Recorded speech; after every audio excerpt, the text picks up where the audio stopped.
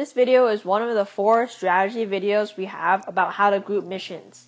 General overview, grouping missions 1, grouping missions 2, and grouping missions 3. And we'll be using factors such as the point value of missions, the difficulty of missions, the distance, number of active attachments, and the general order of the rounds to determine how to group our missions. We'll be using the 2014 to 2015 World Class Mat to do this, but all the strategies we've covered can be applied to this year's Trash Trek mat as well. So now we're going to be talking about the third way to group missions, and now this is going to be the way to group missions where we complete most of the missions, and in turn it's going to be the hardest way to do it. So first of all, we want to look at the missions we want to do, and again, we're going to be doing most of the missions except for a select few, such as thinking outside the box, because that's too much work to do and for only 40 points, and engagement. Spinning the wheel, you need to probably make a huge mechanism, and we're not going to get into that for now. So we're assuming we're going to do all the rest of the missions. So now, just quick, based on distance again, we're just going to come up with some routes as of now. So for distance, we can just follow the south wall around here and complete the missions along the south. Go ahead and follow the east wall to do these missions. And then we can, scoop around and do the missions somewhere in the middle. So we got 1, 2, and 3 for now. Okay, just based on distance. So now we'll look at the 2 active per round. So now we'll be incorporating trigger release and attachments where we can do a certain motion without motors in this mission, in this grouping mission. So if you're not familiar with that kind of attachments, I recommend you look at the previous ways to group missions.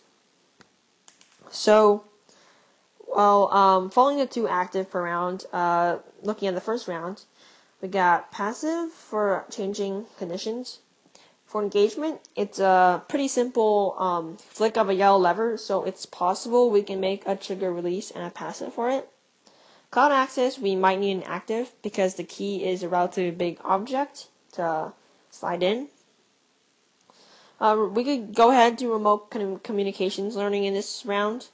That's going to be an easy passive, just pulling a lever with the robot.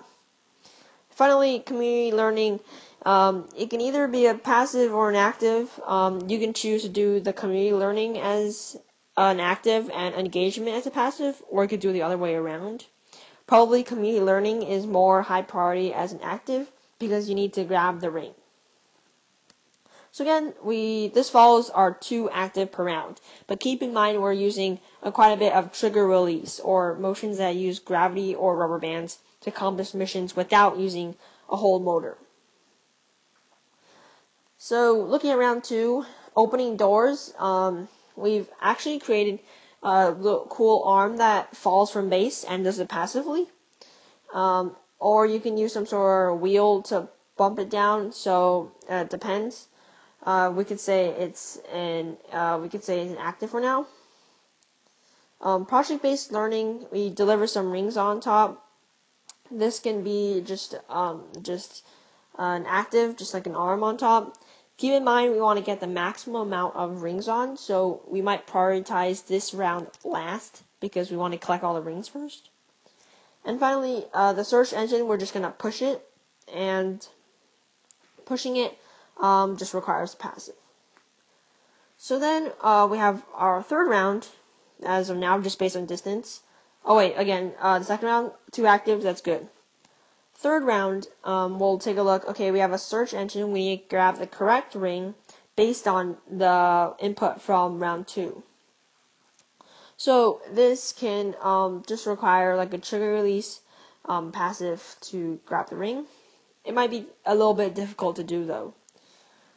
Then sports mission, we can combine some sort of rubber band shooter with something else such as the right senses, and we'll have that used as 1 active for trigger release for these 2. we use, again, this is like trigger release where we use one motor to complete two actions with trigger release. We have some sort of rubber band shooter, and we have some sort of gravity powered hook to grab the ring here.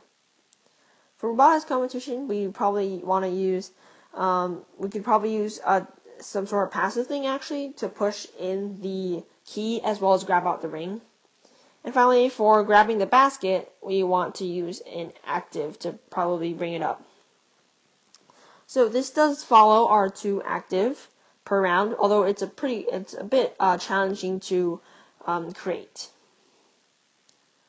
So now that we have distance and active out of the way, we have our 3 rounds. We want to look at ordering of the rounds, and now this is where it gets kind of tricky. So let's just clear this for now. Okay, so again, we have our first round, second, and third as of now. So now we're going to look at the ordering, and keeping in mind that for the first round, we can have big attachments. As for the last round, we can have it be along the longest round, usually, okay? So now let's look. Okay, dependency right now, we have that we have to first hit the search engine, right? We have to first push the search engine, and then we can grab the ring. So obviously the second one has to come before the third. But again, we want to take the project learning. We want to get as much points for that. So, and most of our rings come from round 3. So we need 3 before 2. But then we have a contradiction. So one way to solve this is you could just keep the rounds right now and, either, don't put that much rings on there, or, don't complete the search engine mission, but we obviously want to get the maximum amount of points. So we can do something where we have 4 rounds, something like, instead of this being the 3rd round, we can have it be the 4th round, and we have a quick 3rd round, just going and get the loop. So it's just going to be a really quick one, grab the loop. That way we can still have, we can actually have the round number 4 before the 2nd round, so we can put the number of loops on there. So then our new ordering becomes, this is right now 2nd round. Then is the 3rd round. And finally, grabbing that ring back will be the 4th round now. So 1, 2, 3, 4. We have 4 rounds now. Now we gotta keep in mind, okay, our first round has to be a round has a big attachment, right? And our first round here is pretty long, and we have quite a bit of attachments that we need to do. Or we can actually, another round that has a big attachment is actually our 2nd round as of now. It goes all the way out here, and then it has a loop somewhere back, right? So this can't be the last round, although the round number 2 cannot be the last one, because we have to collect all the rings for project-based learning. So it's not going to be the last one. So right now we can't have number 2 be the last round. But now we can decide whether we have 2 or 1 first, depending on which round has, bulkier attachment, harder to attach, more trigger release. So these 2 are kind of interchangeable at the moment. We can have 2 before 1 or 1 before 2. And then 3 and 4 are kind of set. The 2, 3, 4 kind of in that order. You collect the rings, deliver to project-based learning, push the button for the search engine, and finally get the correct ring. So now we generally have the ordering. We have either 1 or 2 first, then we could go 3, 4. That's all for the video. Thanks for watching.